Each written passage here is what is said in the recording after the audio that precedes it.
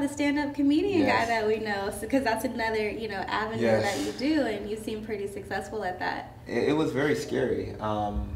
3 years ago, I wanted to. Actually, me and my best friend, Brandon Fobbs, who was on the wire too. We had this pact that we were gonna start do stand up, and I chickened out. Like he went and did stand up at Starbucks. We went.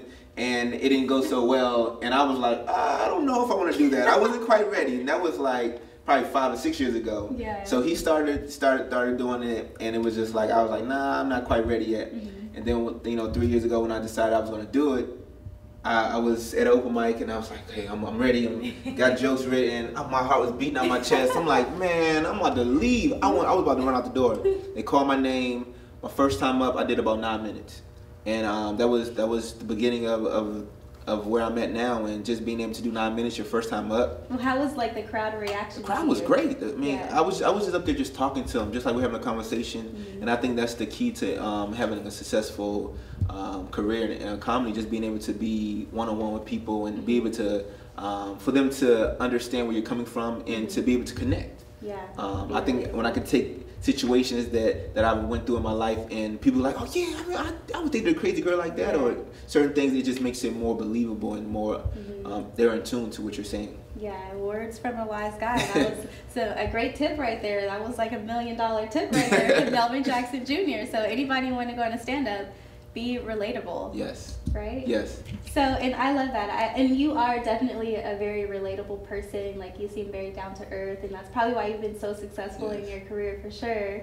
So let's talk about, you've done producing as well, and I know you've done some of your own projects. Correct. So talk about that. Well, one of the first projects I kind of came on board and producing was a documentary called The Vanishing Black Male, and we did that out of New Jersey, and that was a great experience. And I've always just been a student of the game. So when I'm on set, or when I was on the set of The Wire, I just watched to see what the cameraman did, what the director did, so that I can be able to do that for myself. So producing, I feel like I always like to create. I always like to be hands-on with situations. Yeah. So I got a chance to produce my own sitcom called This Is My Life, So Why Are You Laughing?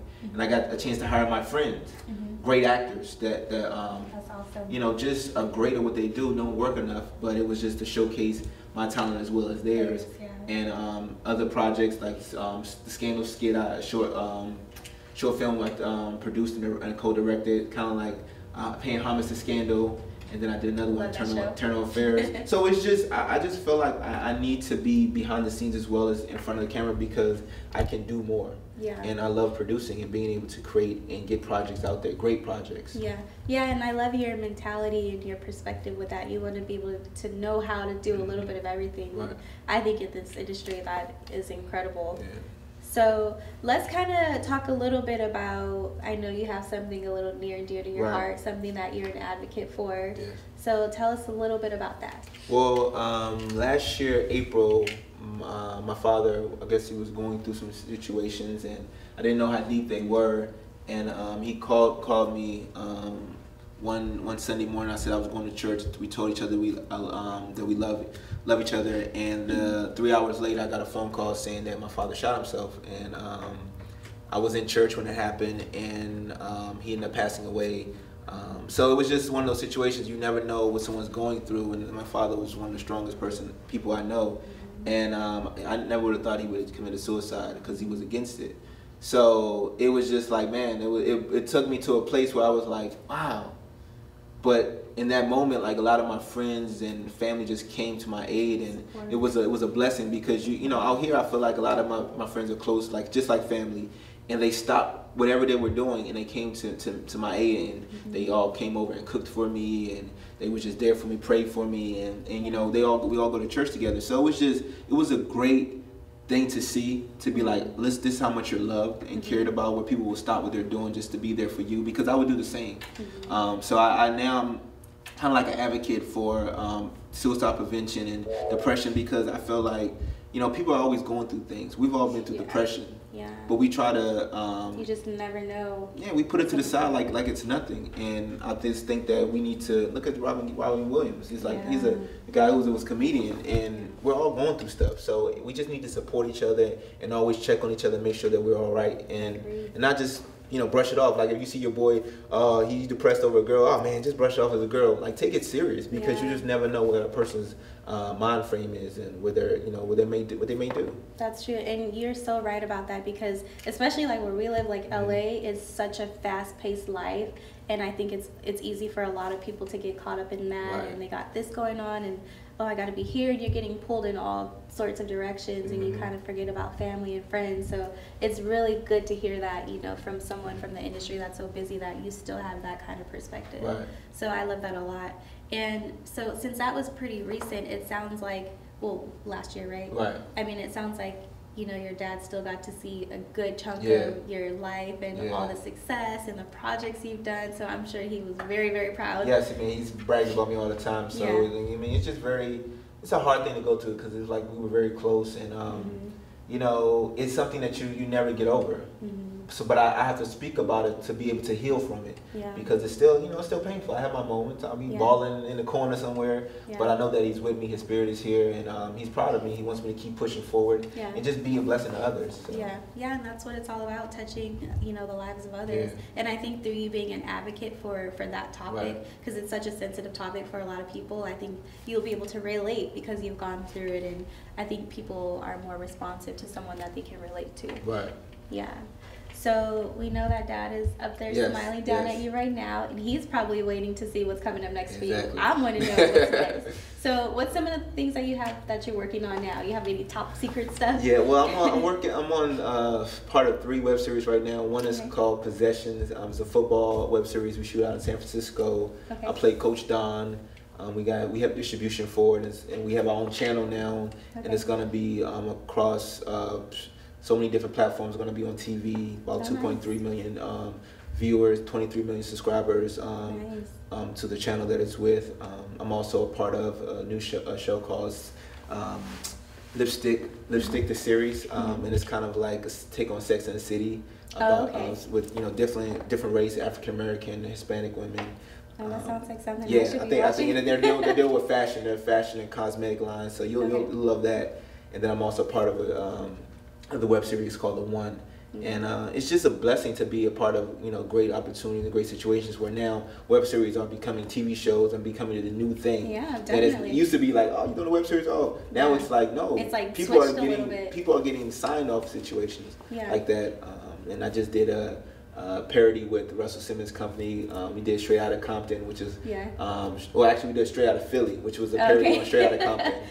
So it's just definitely great when you're able to do some things. And right now I'm campaigning to be talk about that. That's exciting. I'm campaigning to play Corrupt in the Tupac movie, and they're also doing another movie called Dog Pound for Life. So I would love to play Corrupt, and I think that it's a role fit for me. And I'm gonna show the casting directors, producers, and directors why they should consider me. So I'm and I like where your mind is at, because we were talking about that earlier, when you're like getting ready now, even though it's not even out yet. Exactly. And I think that is that's so inspiring, and a lot of actors probably don't even do stuff like that. So I like that. What put that in your mind to just start campaigning like early on? Well, because someone reached out to me and said that the movie was happening, and they wanted me to also play Corrupt into something they were doing, a short film they were going to do. And a lot of people used to tell me I look like Corrupt, and I got a chance to meet him, and I'm just like, why not? Why not something that just like if someone was auditioning for Eddie Murphy role, I think I would be perfect for that too, because I get told I look like Eddie Murphy. So why not put in people's mind, like, I can see this guy portray this. Why not already put that in their mind that this is the role that you should portray? So I'm just doing the work. I can't just say I'm gonna do it. I gotta actually do the work too. I gotta do my research. I gotta start preparing. And I mean, I have, like, people don't even know he's from Philadelphia.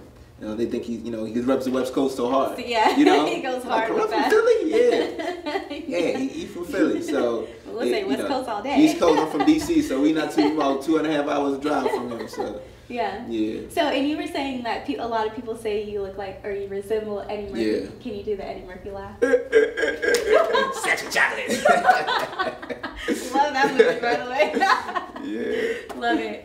So I love that. Okay, so I always like to ask, because you're very inspiring, for the people that want to just go down the route that you've gone down, whether it's acting or like producing or stand-up comedian. or like the music industry, Right. what's like one ideal piece of advice you would give maybe to young people? Right.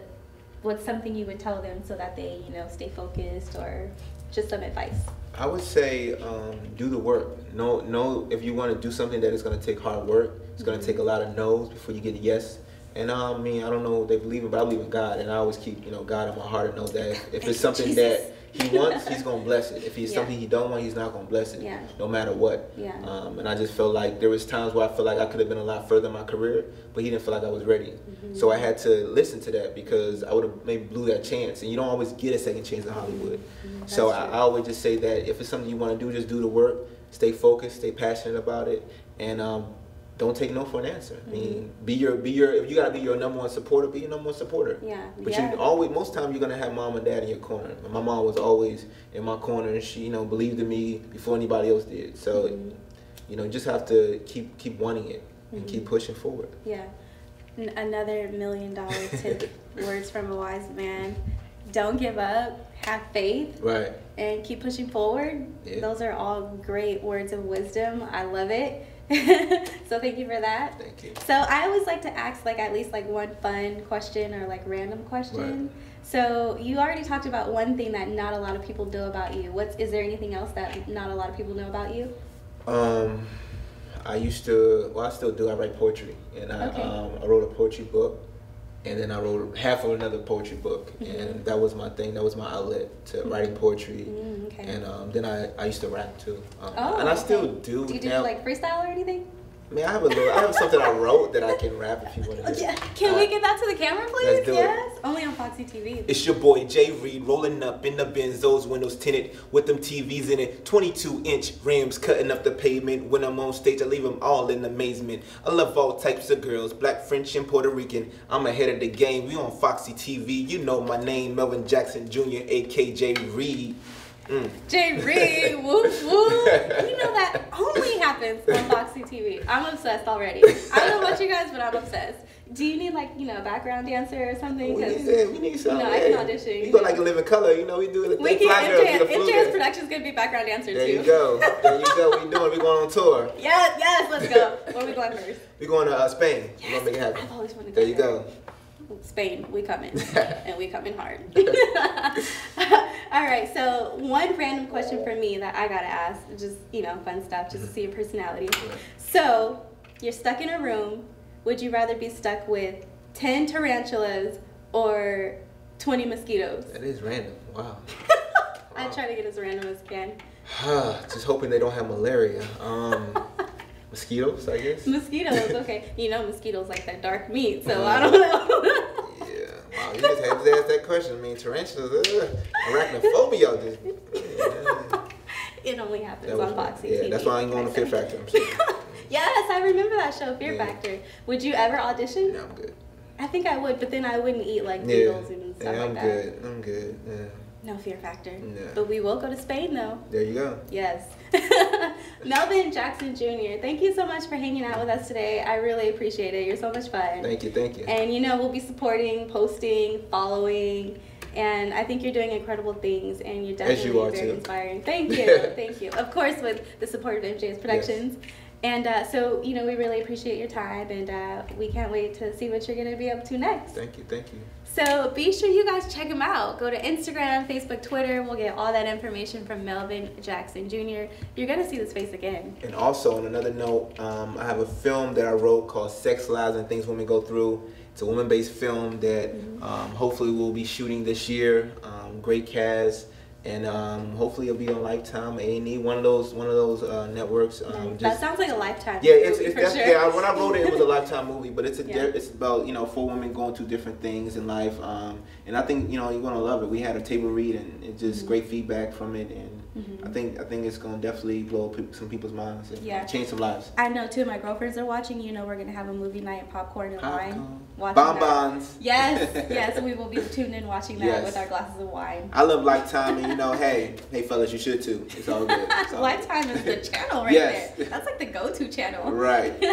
So be sure you guys stay tuned. Look out for that. And Melvin Jackson Jr., you guys are gonna see this face again. Yes. And hey, be sure you check out his social media. And also, if you guys guys didn't see our incredible background, I have to give a big shout out to our sponsor who sponsored this amazing space today, Maxwell Dixon Art Gallery here at the CalMart in downtown LA. Thank you guys so much for letting us use their space. Hey, be sure you guys go to their website, check out some of their beautiful art.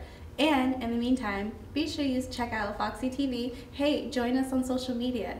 You can like our Facebook page, send us a tweet on Twitter, or you can follow us on Instagram.